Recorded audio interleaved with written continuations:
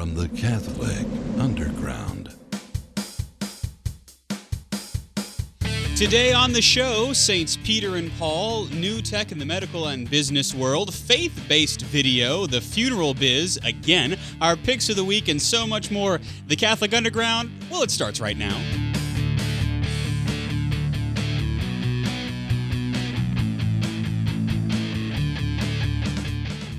Put your hand on the YouTube. It's time for the Catholic Underground, your weekly Catholic guide to the digital continent. It's episode number 268. I'm Father Chris Decker, a priest of the Diocese of Baton Rouge. If you're listening live, you can join us at CatholicUnderground.tv. And even though we're having chat room issues, you can still watch us live. So we've got a full panel this week, as you might know. Joining me, we got Father Ryan Humphreys. He's the rector of the Minor Basilica of the Immaculate Conception in historic Natchitoches, Louisiana. Hello, Father. Hello, world. Also, Kathleen Lee. She's the incoming campus minister, now full-on campus minister at St. Michael the Archangel High School in Baton Rouge. She is our fully licensed faith ninja. Hello, Kathleen. Well, hi. And Jeff Blackwell is the technical director of the CU. He is the commandant of the Jeff Star 1 near-Earth orbit satellite. Hello, Jeff. Love that satellite. Yes, indeed. Don't we all? And Good also, to be here. yeah, we've got Ed Ball, who is the silent witness in the video room. So hey to Ed. And we've got you, of course. You're here. You're watching us on television. You're watching us on YouTube. You're listening to us on the radio. You're listening to us via podcast. We're happy that you're here because you're an integral part of our show. And actually, you wouldn't be here if not for the work of two very important men who actually happened to fall on the Sunday this week, Saints Peter and Paul. Father Ryan, this is actually a really cool feast day, isn't it? Oh, it's one of my very favorites. It's such a great feast because you have these two totally different people who are coming at everything from totally opposite directions, and yet God is using them to do amazing things. And it's one of those wake-up moments for me where you say, I don't have to be like this other person or in these circumstances, but that God has given me some specific call, and all I've got to do is answer it. It's a really great feast. That's right. And I'm always taken aback on the Feast of St. Peter and Paul because the difference in personalities really strike me. I mean, you have Father Ryan and I who are very different personalities, and yet we're part of the same apostolate and we do some of the same work. I think Peter and Paul couldn't have been more different in their approach, and the Lord used that in a very real way because, of course, Peter preached primarily to the Jewish people, his own people there, and Paul, once his conversion happened and he moved away from essentially, if you want, Father, from the life of the Pharisee into the life of being a Christian apostle, he began to evangelize the Gentiles, and he spoke to them in a completely different way that they needed to hear. And I kind of love the fact that Paul was perfectly suited to be the man for the Jews. He's educated, he's a Jew, he's sharp, he's got all the studies, and so God says, okay, you go work with the Gentiles. And then there's Peter, who sells fish to all the Gentiles, who's told, no, you just focus on the Jews. It's outstanding. That's I right. love it. Just kind of stick where you are. Do your thing. And, of course, the fact that Peter, my homily this weekend was about how whenever we see the bishop in the Walmart or we see a priest at the supermarket, we're kind of taken aback and saying, oh, there's no way that I could be who they are in the sanctuary. But when we look at Peter and Paul, we see two very, very human people. Extremely human, in fact. Kathleen, do you see the humanness of St. Peter and St. Paul? Well, absolutely. And I like the two different approaches because I'm always, you talk about people who church shop. Yeah. And I'm like, well, it's the same thing. But I love being priests with all kinds of different, friends with all kinds of different priests. Yeah, and you see that multiplicity. Yeah. And you see our humanity really Absolutely. Well, too. Yeah. And Peter being a fisherman who was kind of an everyday guy, Paul coming from the Pharisaic class, kind of aristocracy, if you will, in the religious sense, and yet doing wonderful and beautiful things. And, Jeff, both of them going to their death in martyrdom for the faith. And that's the price of serving Christ, unfortunately. And there is something coming up later in the show. I'm just going to tease that a little bit about where the apostles are believed to have died or met their end. But in our church this morning, Father read from the vigil the gospel Readings, from the vigil, and then it just amazes me, and I can't even imagine being in those days. But he read it was again. Now this is after Jesus had already arisen. He had risen. He had. Yeah, he was back here, and he's asking Peter again. Hey, do you love me? Well, I love you. So it was just stunning to me. It was being there in church and taking that step back in time as to how it must have been, and then of course the way their lives ended. One of the things that really hits me about Peter specifically is we know that he was a fisherman and that he was a guy who didn't really have much of a filter. Peter was also a sinner. His sin is splayed there right out for everybody to see. At the time when Jesus needed friends the most, Peter didn't know him all of a sudden. And at that account after breakfast on the beach where the Lord invites him back one time for each of the times that he turned away from the Lord. Yes. Yeah. And just the fact that the Lord wishes to work with us in the same way. He wants to call us disciples the same way he called Peter and Paul. And so I find it very easy to identify with them.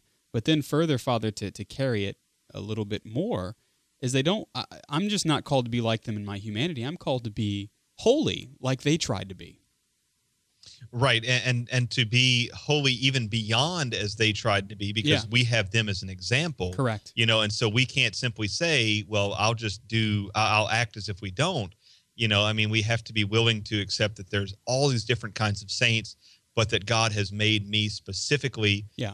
And all those people are examples for me. And so I've got to learn and move even further. If I'm not standing on the shoulders of these great people, then I'm not really honoring what the church has created for me, this moment in history. That's right. Now think about that, Jeff. Put that in your prayer life and pray on it. The fact that you're not called to be just like Peter and Paul, you're called to surpass them in holiness. That's enough to make anybody go cross-eyed. In Washington Parish, we'd call that heavy duty. That's right, just like the watermelons. Yeah, exactly. So Father Ron and I actually we found ourselves in a Pallium Mass in 2007. And you might be asking yourself, Jeff, what's a Pallium? I was going to ask you, what's a Pallium? Yeah, a Pallium is the piece of white wool that an archbishop or the pope wears. Have you ever noticed that? It looks like they're wearing a big kind of it looks kind of like a big horse collar made out of wool.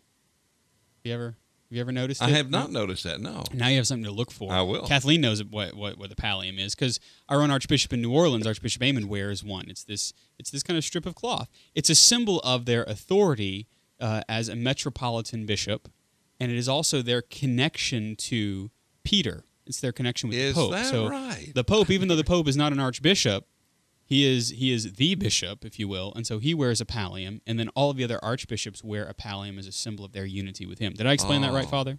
Yes, you did. Very good. Thank you. Ah, yes, and now that I'm seeing it, Yeah. I know. In your head, you've Googled it, and I have. Yeah. So Father Ron and I actually happened to be in Rome right after my ordination. We were kind of taking the thank you tour, and we found ourselves at a Pallium Mass. It was one of the coolest experiences of my life, because we knew that it was going to be the Feast of Saints Peter and Paul, and we saw Pallium, but it didn't occur to us that was there would be the Pope, and generally anytime there's a public mass, there's cardinals around, but all these archbishops, including Archbishop Tom Collins. That's right. Oh, thank you. It's a real guy, Toronto. Now Cardinal Collins. Now Cardinal Tom, Nice. Tom Cardinal Collins. That's right. I was looking for Bishop Jose Cuervo. We couldn't find him. No, But no, unavailable for comment. But so you have all of these men coming down, and then they're kind of being put on the spot. And there's the Pope, and this was Pope Benedict, is looking at him and going, we're about to lay upon you this authority, but also the yoke of Christ. And you have a unique call now to lead not just a handful of people, but you got to think of an archdiocese with 1 million souls, or 5 million souls, as in the case of places like LA and New York. Wow. That's an unbelievably heavy burden. It's scary enough for me as a priest to have 500 or 600 families, but imagine millions of people, and that's the yoke of Christ on the archbishop there. And those 5 crosses for the 5 wounds aren't by accident. That's right. And that's the neat thing about the pallia is that they actually are they're a very rich symbol. They're a symbol of authority, certainly, but also of willingness to be a martyr if need be. And that is one of those things that just kind of makes me go, oh my, this is real stuff. This isn't just playing at church. This is actual. This is us. I actually, for those of watching on the video feed, I have a very low res picture of a pallium, which, as you can see, it's kind of a banded cloth. And in fact, I think we can go to that. It's up on 3. It's a banded cloth, and with the crosses there, and then there are pins that go in those crosses that are usually shaped like nails. Right. So there you go. Wow.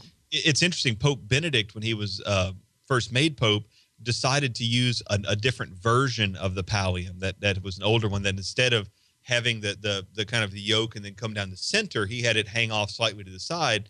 And after about 2 or 3 years of that, he himself said the symbol is not made richer by this. The yoke is the symbol that matters. And he did away with this thing and said, let's go back to the same one, the simpler one. And in fact, Pope Francis this year did make a lot of waves because it wasn't that big of a deal, went from red crosses that had been installed by Benedict back to the black crosses that all the archbishops wear. But it's really interesting because the symbol is so evocative. It's not necessary to twerk it, or to tweak it. It's never necessary to twerk it. But it wasn't necessary to tweak in any way, shape, or form. It's just such a perfect symbol of that yoke, and at the same time, the nails and the crosses and all of those things. That's right. And for those watching the video feed, we have the old pallium that Francis is wearing, the one with the red crosses, where he's actually giving the pallia to one of the archbishops there.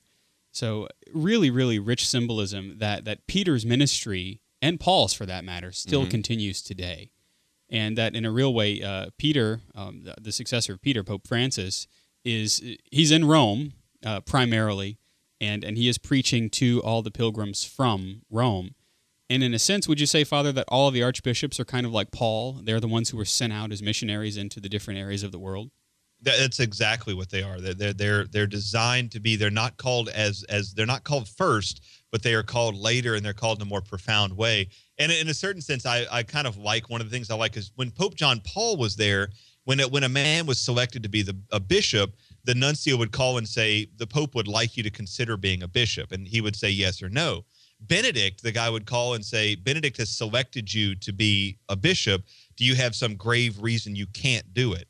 With Francis is, you've been selected as a bishop. You can pick up your stuff and move to Milwaukee next week. There's not a question. It's very Pauline, because, of course, Peter was said, come follow after me. Paul was knocked down and struck blind. So you have different kinds of calls from the Lord sometimes. And I often feel like I was a more Pauline call because my middle name is Paul. And, of course, I was slapped on the side of the head and struck blind until I was able to move forward. So what are you going to do? That's right. And mine was very much kind of a Petrine call, because I was kind of following along with the Lord, and as a young person. And then he said, let's go fish. And I said, okay, not to put too fine a point on it. And then for those watching our video feed again, I'm giving you every reason, if you're listening on the radio, to turn on CatholicUnderground.tv, because I have a little close-up picture of the pallium with the red crosses. So you can kind of see it up close, without the pins in it. So that's kind of cool. But also, are you aware, Jeff, that there are different kinds of bishops? Let me think about that. I guess I never really have thought about it, other than bishop and archbishop. But, okay, well, yeah, there you go. That's right. And now, do you know the difference? Well, the way I look at it is and I'm just basing it on here in Louisiana. No, yep. The Archdiocese of New Orleans has an archbishop, and it's kind of like which came first, the archbishop or the archdiocese, huh? Good point. Right. But no, really, to answer your question, no, I didn't know that. There were. Yeah, and basically, Father, there are bishops, and then there are archbishops, and the archbishops are the ones who are essentially in charge of all of the other bishops in their territory, right? Well, give or take, you have bishops, then you have archbishops. And that's just a function of whether the diocese they're in is a small or large diocese. Yeah. Most archdioceses are also metropolitan sees, which means that the archbishop is also the metropolitan, which just means that he has it's a loose sense of not authority, but oversight responsibility. So exactly. if I'm a bishop in Louisiana, which we're all going to pray never happens, and I make a decision that gets some people upset. Maybe I say we've got to close a parish, or maybe I decide to buy a bazooka on the parish dime. Which he won't. The archbishop would theoretically come up or call me and say, why did you do this? It's causing you some friction. It's causing problems. Have you taken care of it? Have you dealt with this drama? And then the nuncio, he might call the nuncio, which is the Pope's legate, and say, look, I talked to him and this is the story. So it's not like he could drive up here and say, you get your act together. That wouldn't be appropriate. But he is kind of vaguely responsible, the same way that a dean is vaguely responsible. The dean's not really in charge of the priests, but he has a certain kind of oversight authority. That's right. So, it's informal. Now, as you know, our chat room is kind of on the blink, but we are receiving tweets and Facebook messages and even text messages, and so I have to read this from an unnamed priest who says, this is an historic moment in Catholic broadcasting. I would be willing to bet this is the first time the word twerk has ever been spoken on Catholic radio. And why shouldn't it be spoken by Father Ryan, That's right. That's awesome. Well, from that to this. Oh.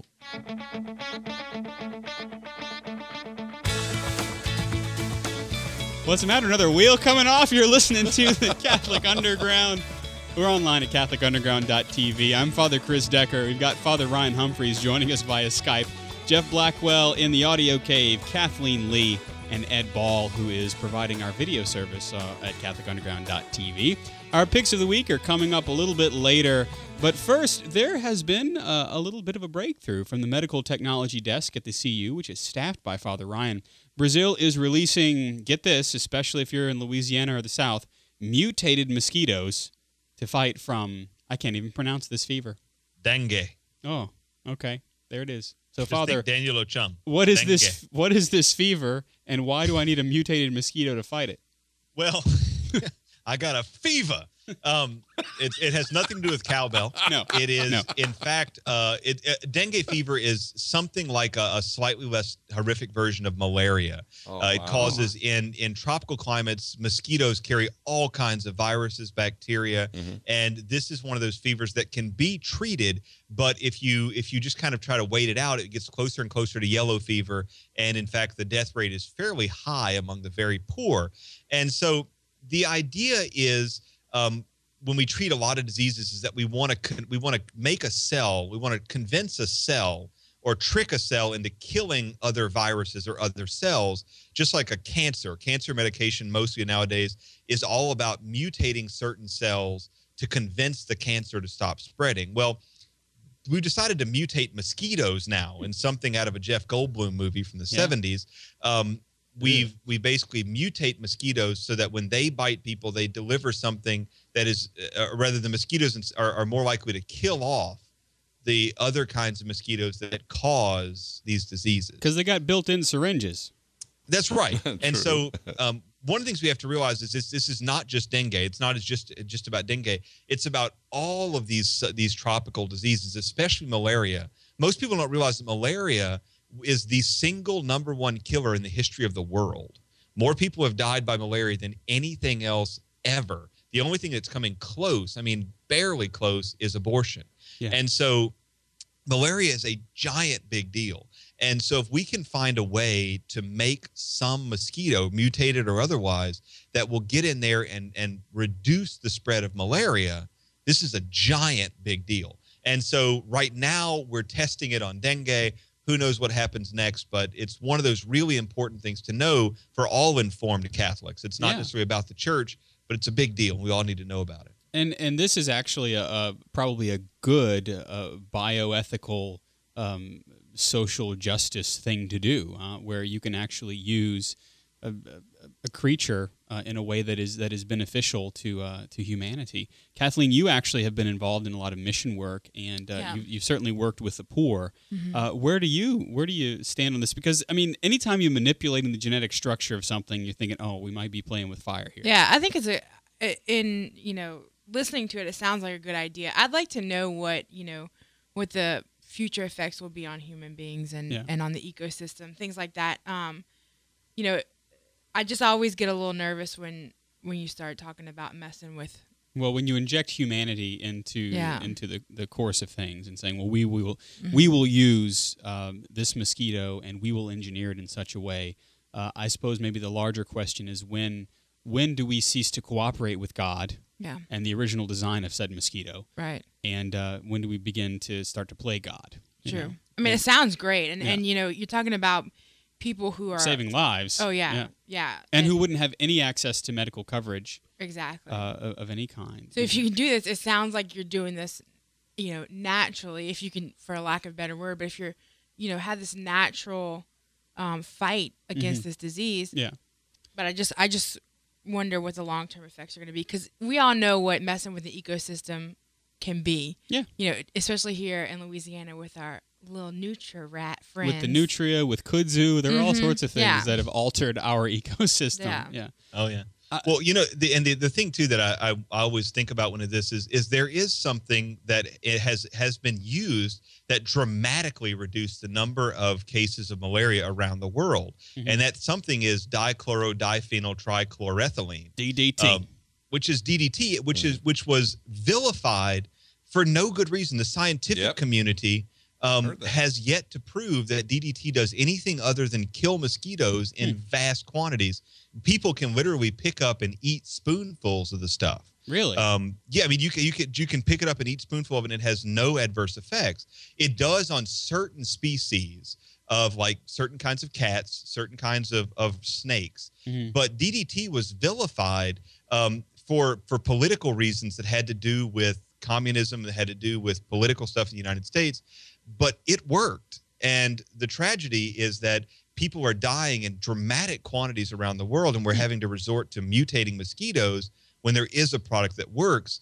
But it's just one of those things. Politics are politics. The world has always been as it is, and it's not like we should pretend that we're different.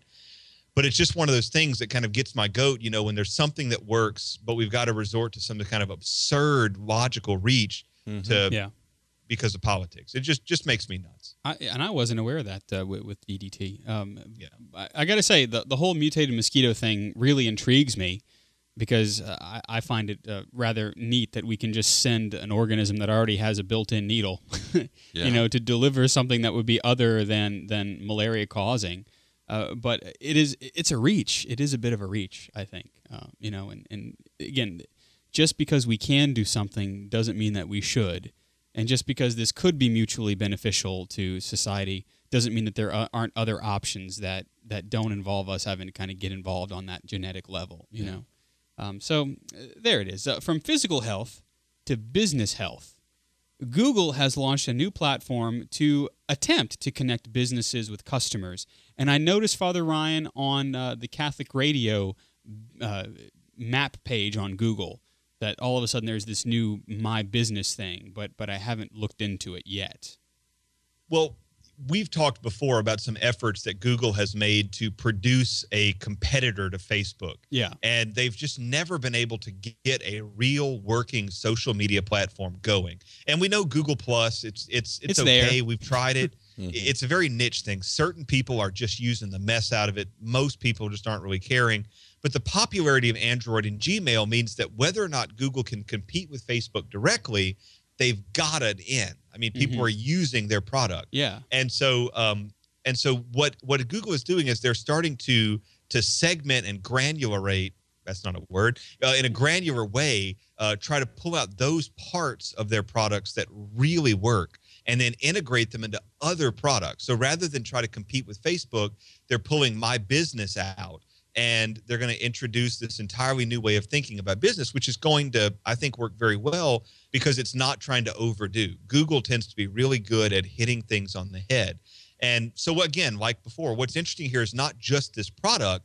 What's interesting, though, is a much bigger kind of mindset that's entering into Google and entering into Apple that's causing them to say, let's think in a much bigger way. Let's think outside of the box, to use that term. Let's go back to the drawing board. And even if we love something, we've got to be willing to dump it in favor of that which really works. And I think this is actually a good thing for Catholics to look at, because there's some stuff we really like, but it's not working, and it hasn't worked in years. And we've tried these big, gigantic things, but why don't we kind of focus and see how that works out? And so it's an interesting thing, and it's an interesting paradigm for us to consider. Yeah, you know that that not just Google, but other corporations kind of cannibalize their own content, and they rework it. And this type of mutation is okay, because this can hopefully say, well, what is working and how can we reach the most of whomever we're trying to reach, So I think this could be very good. I wonder, as you say, Father, with us in the church, if there couldn't be some applications here to say, well, maybe this in my parish is working, this isn't working. Is there a way that I can kind of mesh what did work with something else that I'm trying to do? Mm-hmm. Exactly. Yeah, I don't know. So I think the best way to not geek out completely about this, Jeff, is to have a little bit of fun, if I can. Well, wait a minute. This mutation you were talking about, we're off of mosquitoes now, right? Yeah. So I'm told. Okay. Although, if you have ever seen this independent band, you will wonder if there isn't some sort of a mutation taking place in the human genome, because the band is named OK Go. Okay. And they've made their name. They've kind of come into themselves through these quirky, viral music videos on YouTube. And their new video is a trove of optical illusions, and they're really awesome in the sense that they play to the camera. Because a lot of music videos, I mean, I grew up in the 80s, and there was a time, kids, whenever music television was actually television that had music videos on it. Mm-hmm. In fact, it killed a radio star. I know, Kathleen. What are you going to say? Yes. I forgot. Kathleen, you grew up during the time of music television. I did. Yeah. Although I didn't have cable, I had to go to my friend's house to watch. That's right. You just had the 5 channels. We didn't have DVR either, or YouTube, so we had to wait until the video came on. Yeah, imagine that. You know how many other videos I watched waiting for Backstreet Boys to come on? Oh, quit playing games with my heart, struggle. Kathleen. And so, yeah, they actually are playing to the camera. They know that you're watching, whereas a music video in days of yore just kind of let you watch from the third party that something's going on. Yeah. But OK Go, they've used things like treadmills, haven't they? Yeah, OKGO, Yeah. the name of the band. And in fact, someone had sent me a link to a YouTube video a couple of years ago. And they started off with their first video, which was on treadmills.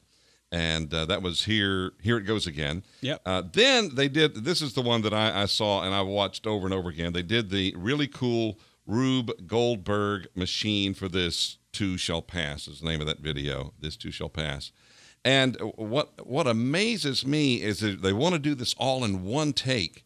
And it is possible, but they have to, it was like, in fact, on their latest video, which we'll have a link for in the show notes at CatholicUnderground.com. Yeah. Check it out because the music's okay. It's I don't think it's hit radio stuff, but it's it's innocent enough. It's fun, but the videos are just so well done and produced, and they go to a lot. There's a lot of pre-production and work that goes into making these things. So really what makes the band so great, as we've talked about before, is they really want to do well what they do well, and OK Go does quirky and unexpected very well.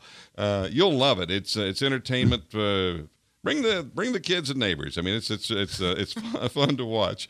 But it's the people behind the scenes that really make this happen. One take, the camera is moving all over the place. These guys are running from these little sets all around this huge studio. It's kind of like an extended video selfie.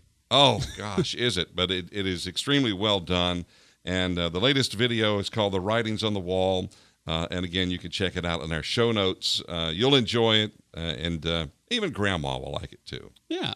Kathleen, you know about OK Go, huh? I do. I'm hip with the cool kids. To me, watching, because I use the treadmill pretty regularly, and the things that this band is doing with the treadmill, they're kind of hopping on and hopping off and then hopping onto each other's treadmills and kind of synchronized treadmilling. I can barely just walk on the thing. Right. And I know what happens, like if my shoe comes untied and I have to, hop to the side of the treadmill, just trying to get back on is not easy. And so they have these really cool music videos. And you say the music's pretty catchy too. Some other music that's catchy is this music.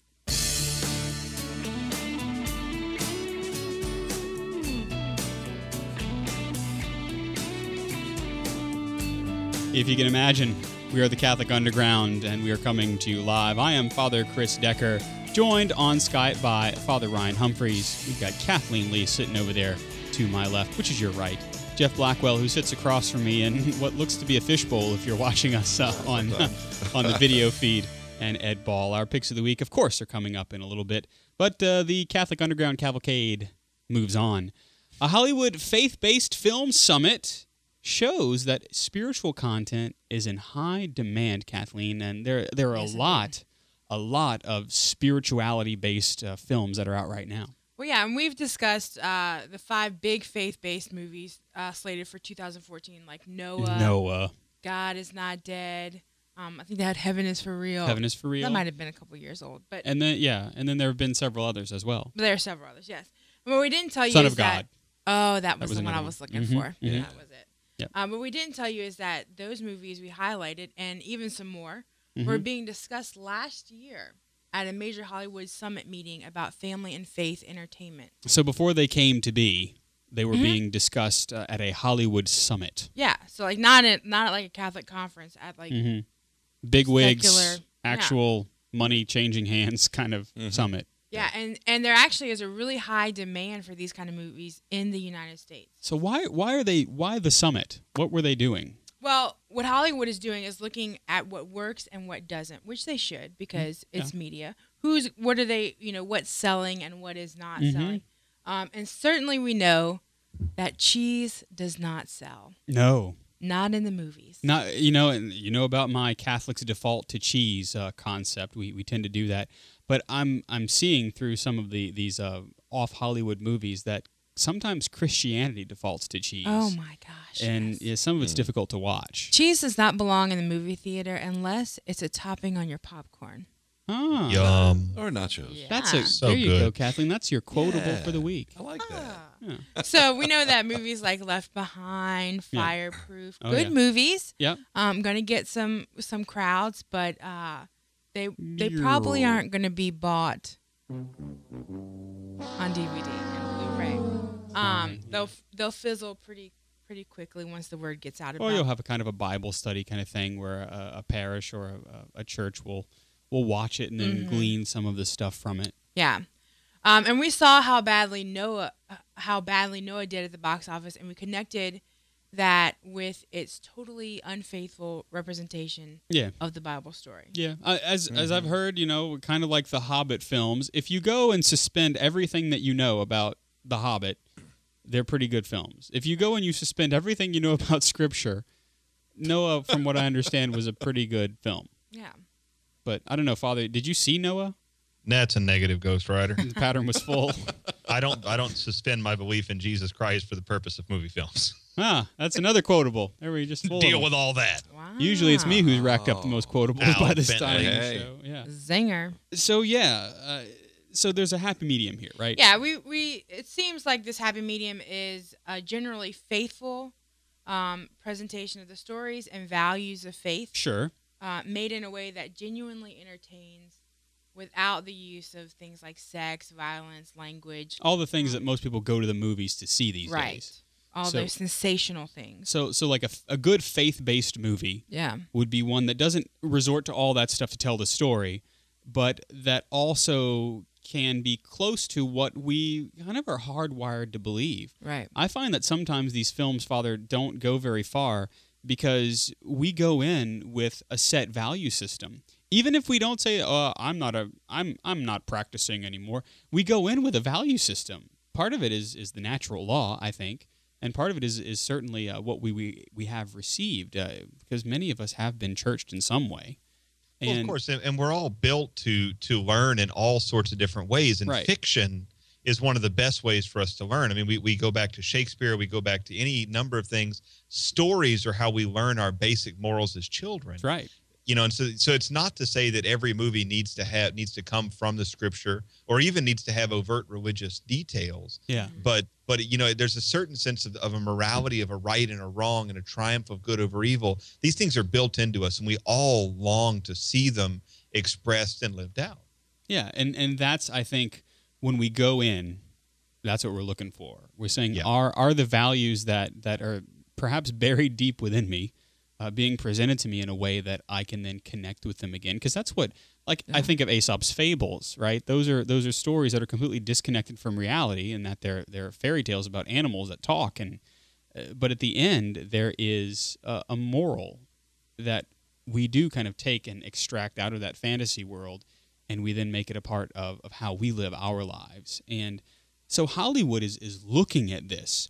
Now, Father, I remember a time whenever, of course, I say I remember a time, I was not quite on earth yet, but there was a time that every movie that you watched almost always had a faithful priest in it, and usually a nun, and those were the land of the 50s. Jeff, you might vaguely remember some of those days where you had the Bells of St. Mary's, you had things like Going My Way, the Shoes of the Fisherman. Right.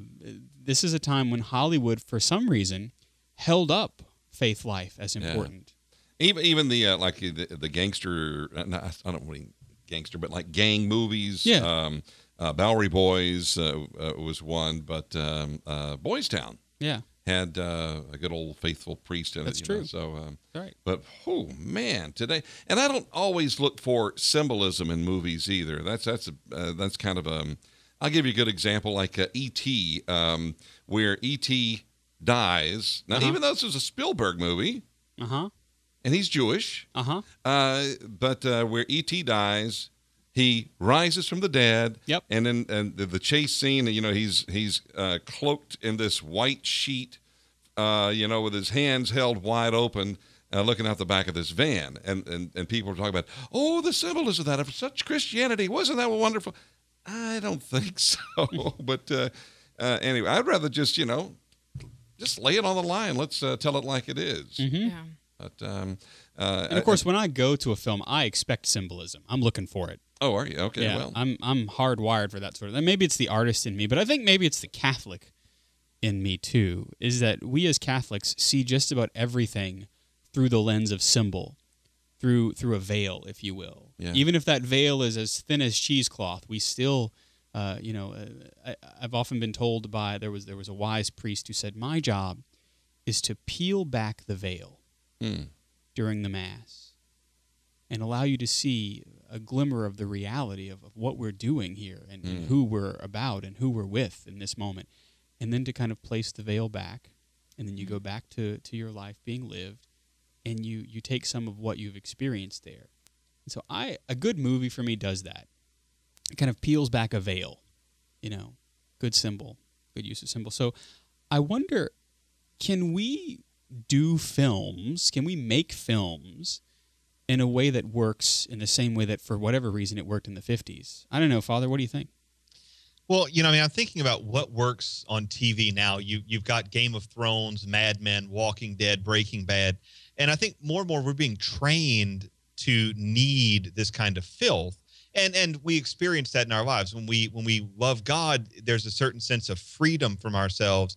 But when we attach ourselves to sin, there's a greater dependency upon sin to make ourselves go. Yeah. But I think studios like Pixar, films like Frozen, show that there's plenty of room to turn it around. And of course, our very human nature is oriented toward God. And so, I mean, it's unquestionable it can be turned around.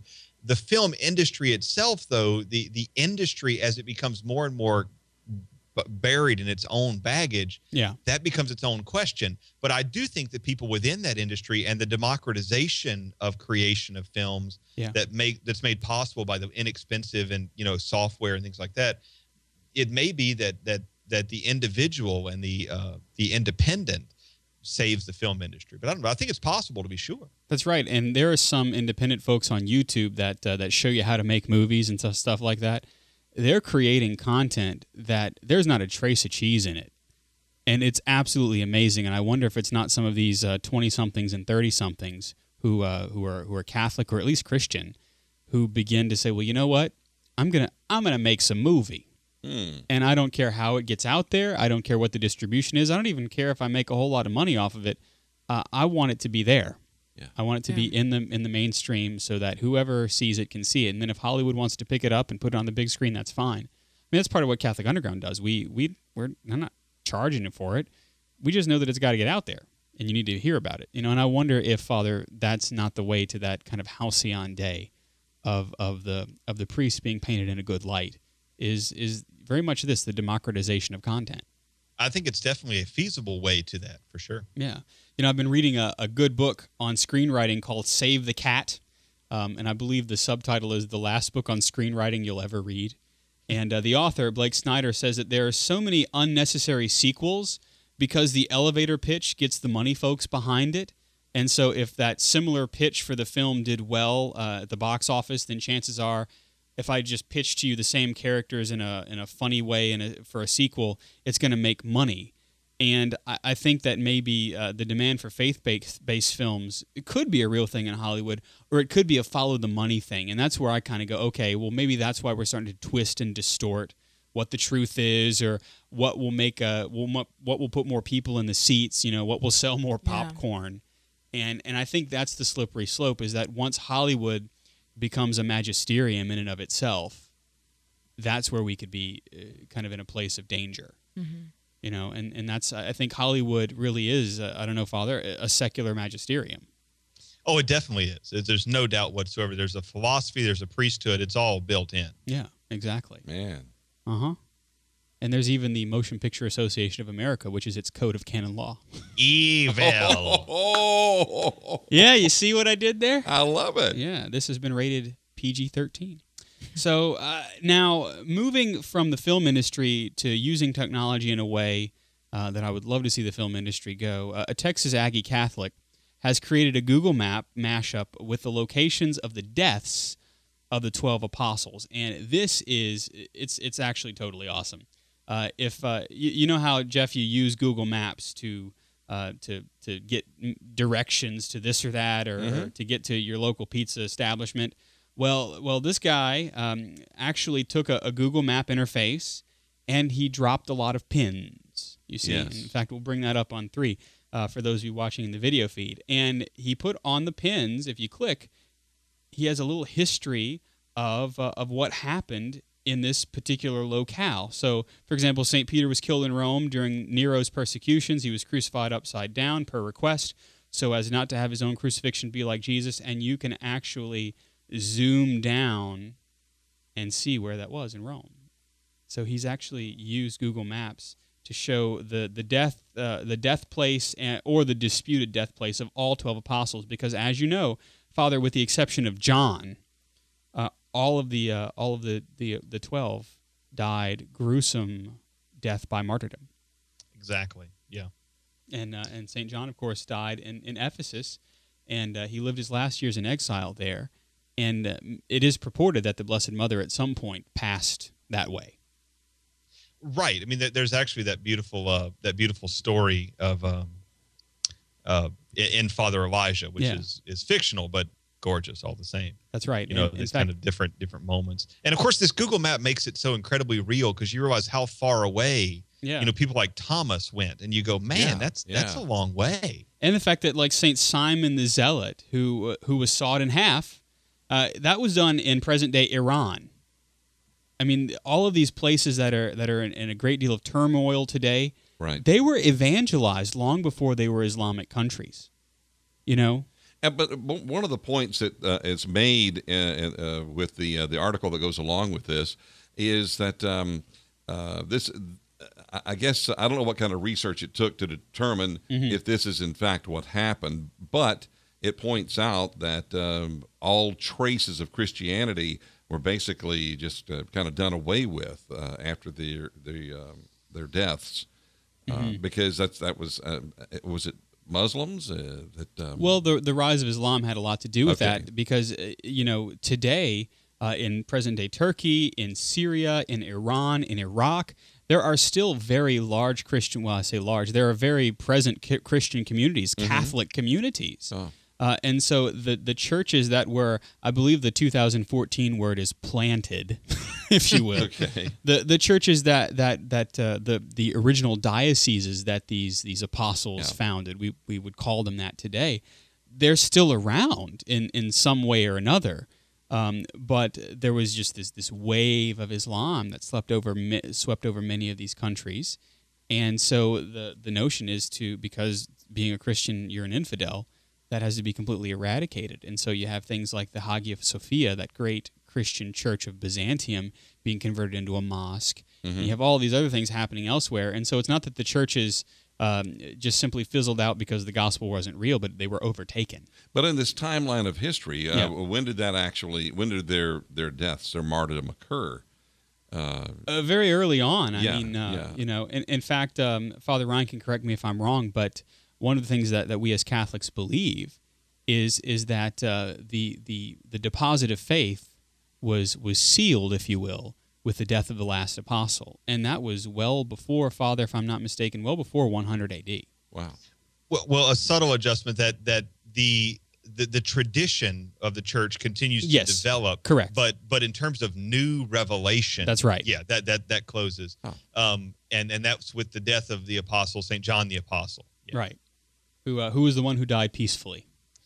And these were all, like I say, before 100, I do believe. All right. Yeah, the general idea is that John did the book of Revelation around 90 A.D. and then dies comfortably between 92 and 94 A.D. is what we were taught in seminary. Yeah. Okay. Still, great use of Google Maps, to learn a little bit about our Christian heritage. And this is exactly the kind of thing that we're all about. And very quickly, before we go to our picks of the week, Ignatius Press, in case you were wondering, announces video streaming. Ignatius Press, of course, one of the best Catholic publishers in the world. Anytime I see Ignatius on the spine of a book, I'm going to pick it up. I'm going to buy it. Yeah. They've branched out into video streaming. They have about 100 video titles, ranging from $2 to $5 per viewing. And I'm really excited about this because there are a lot of religious films that they're either very expensive to own on DVD or perhaps they're unavailable in some markets. Yeah, including feature films. These are very well they're well done. made. They're very well made, and it's not just kind of the cheesy ones, but some very, very well made ones. I'm thinking, of course, of John Paul II's film by John Voight, where John Voight plays the Pope. That was a really good film. It was well done. Yeah. Father Ryan, I'm excited about this. It's a very, very cool thing. I mean, I don't know exactly who the audience is. Yeah. Because younger people, I think, are going to have a harder time with the idea of watching an entire thing on my computer because I don't think they really support devices very well. Yeah. But, it's a start, and it's a good start. And the fact that a Catholic entity is doing it. However, let me just toss this out here, Father Ryan, because we had one of their spokespeople, the marketing people, on just about a week ago on the radio and did an interview. Yeah. And they're looking into a Roku app for Ignatius. Well, there you go.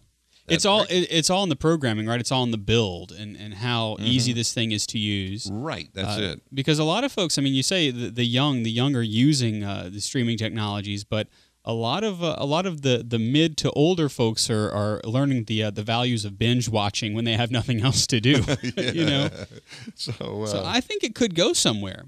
I don't know. I'm excited about it because whereas I might not buy a DVD of a particular religious film, I'll pay $2 to $5 to stream it and really see if it's something that I like or if it's something I want to present to my parish. There you go. And then I'll buy the DVD. So it could be a good way to make things happen. Kathleen, would you stream some of these videos? Yeah, absolutely. Especially being a teacher. Oh yeah, that's right. Because y'all can stream in the classroom. Yeah, and to buy a DVD, especially if you don't have. Especially if you're a teacher. Especially if you're a teacher. Yeah. And most of the DVDs that we buy as a department, I always want to keep. So. Yeah, Jeff? Father Chris, I was going to ask you. What time is it over there? I believe it's time for... the CU Pick of the Week. I went a little far afield, but that's okay. I love talking about technology, as you can tell. For our first pick of the week, why don't we throw it over to Kathleen? Okay, so I have used a book by Brandon Vaught before. It was The Church in New Media. Correct. This week, I have a new one. Yeah. Looky here.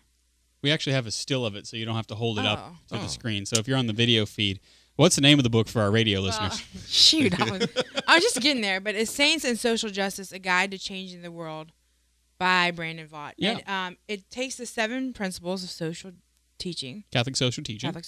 Yep. And it goes, it has some reflections by Brandon, and then what certain saints have to say about it, or experiences or stories from them. And so it includes people like Blessed Mother Teresa, Blessed Giorgio Frassati, St. Thomas More, St. Peter Claver, and of course, St. John Paul II. That's right. Just to name a few, but it has about two or three for each, and it's really good. Yeah, I've read the first one. I think sometimes we tend to think of social justice and kind of this ethereal. Yeah. It just means that I'm going to go and serve at the food kitchen, the soup kitchen or something. Right. There's so much more to Catholic social teaching than just kind of this vague horizontal outreach. Right. And I would imagine that Brandon does a really good job of showing how that's very true, because all of these blesseds and saints, they had a very significant devotion to Christ through his church, through the liturgy. And it was that led them out into the world to say, now, how can I take what I have received here in the Mass and push into the community and extend the hands and feet of Christ? So it could be a very good read. I haven't read it yet. I've seen it. It's been out for a little while. I just got it, so I'm just... And I would imagine that this may make its way into your curriculum as campus minister. Probably. Yeah, very cool. All righty. Well, that's a good pick of the week. Thanks. I fully support it. Father Ryan, would you like to give us your pick of the week? I'd be so excited I could hardly stand it.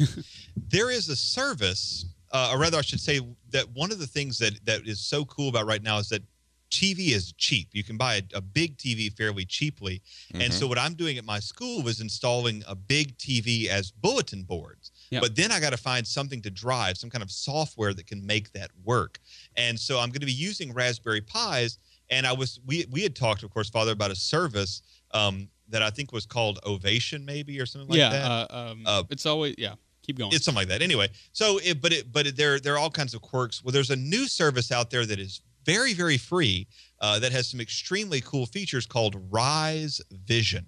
I don't know how they're going to continue doing it free, but they've got all these really cool features they're working on. And heck, I'd pay for it, but it's a really interesting thing. And so if you're someone who needs to create kiosks, even if you're just a small business owner and you've got an extra computer monitor, this is a great way to look really professional.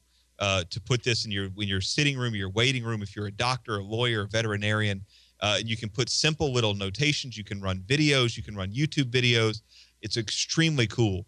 It's very, very free. It's called Rise Vision, RISEVISION. It's in the show notes. And if you have a good experience with it, email us at backchat@catholicunderground.com and tell me how it is, because I'm about to implement it at my school. And I'll see what I can do with it once you implement it. Yeah, I'll come and take a tour. We want to report. That's right, because I'm thinking about the new Catholic Underground studios that are coming up, hopefully in a little while, and how some of this stuff can play with that. So very, very cool. And then Jeff, you've got a pick of the week now. Yeah, I'm so happy. Actually, Amazon Music, and they've been working on this for the last couple of weeks. I've been noticing some changes. And I've been a Prime member for the last 4 or 5 years, I guess. And I really like their service, and, shopping is so easy, all that stuff. But years ago, I kind of got frustrated. I was downloading music from iTunes. It's so proprietary. You can't burn CDs. You can't share it. I want to use it as a ringtone. It's just like blah, blah, blah, all this legalese stuff. Well, anyway, Walmart Music came out, and they came on strong at first. Well, they're out of business now, but Amazon is just kind of adding to it little by little. Yeah. And with their cloud service, you can take your music with you, but share it between devices. You can actually rip your own CDs and put them on the cloud for listening to later on. As a Prime member, you get all kinds of free music to download. Now, can you just stream it, or can you download it as well? Well, you know what? It's probably streaming. No, streaming. There was a tab, and I want to say download. Yeah, because I did that just yesterday. So for offline listening, I'd imagine. Right. Probably so. Very cool. But anyway, I just like the flexibility of it. And it's not expensive. It's kind of like the going rate for the same music that you would pay for on iTunes, but you could do a lot more with it on Amazon. So I'm a fan. Father Ryan, do you have you looked into Prime Music at all? I used it. I've used all the services off and on. I've used Google Music. I've used Prime Music. It works well enough. The thing is, the catalogs of these free services are never what you want. Yeah. And so I've stuck with Spotify, because if there's a new artist out there doing something interesting, I know I can get to it. I don't want to be in my car and say, I really want to listen to this song. Right. And then can't find it on Google Play, can't find it on Amazon Prime, and then Yeah. I've got to go spend 99 cents or $3 on a Right. song. You know, Yeah, it's- and then spend 6 years downloading it up in yes. non-LTE category territory. So yeah.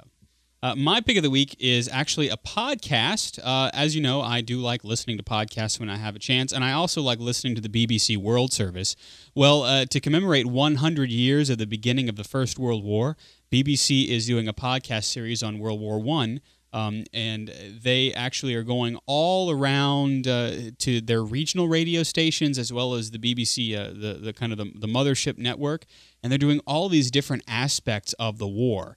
And it's really, really interesting stuff. And so they've been playing these on the World Service, but they go from composers and the legacy of World War I in music. They talk about the sequence of events that lead up to World War I. They talk about being French in St. Petersburg, Russia. They talk about how Berlin itself experienced the rush up to Der Tag, to the day, the war. And they're going all over using some of their BBC regional services to look at World War I and the march up to World War I from all these different perspectives. And so all of these are available indefinitely, according to the BBC's website, for subscription and for listening and streaming via podcast. So we'll put that in the show notes. It's BBC's World War I series over on iTunes or Zune. Actually, you can still subscribe on a Zune if you have one. Good Lord. I know that either makes them really, really edgy or really, really outdated on their podcasting page. But yeah, there you go. So that's our picks of the week. Let us know what your picks of the week are at CatholicUnderground.com. You can comment or you can send it to us, backchat at CatholicUnderground.com.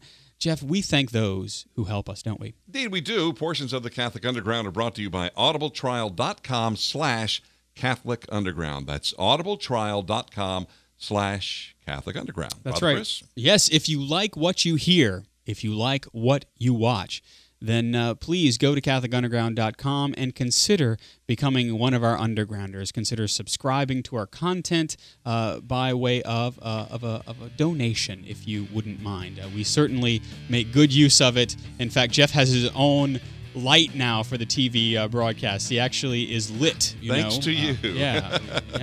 So, if you want to do that, CatholicUnderground.com is the place to go. Father Ryan's church is online at minorbasilica.org, and he is at FR Humphreys on Twitter. Thank you, Father Ryan, for joining us. It has been my pleasure. Jeff Blackwell is the tech director for the CU. He is the ruling despot at the Blackwell Communications Group. We love him. JeffBlackwell.us and on Twitter at JeffBlackwellis. Thank you, Jeff. It's an honor, Father. Also, Kathleen Lee is our faith ninja. She's at Kathleen YABR on Twitter, if she checks it ever. I do. Oh, thank you, Kathleen. Anytime. And Ed Ball is on the, ball with our video feed this week. And you know me. I'm Father Chris Decker. You can follow me on Twitter at Digital Catholic is the way to do it. You can join us on the interwebs at CatholicUnderground.tv for even more from the CU. Thank you for tuning in and hanging out with us on the digital continent. We are Catholic Underground. We are Faith Gone Digital. And we will see you next time.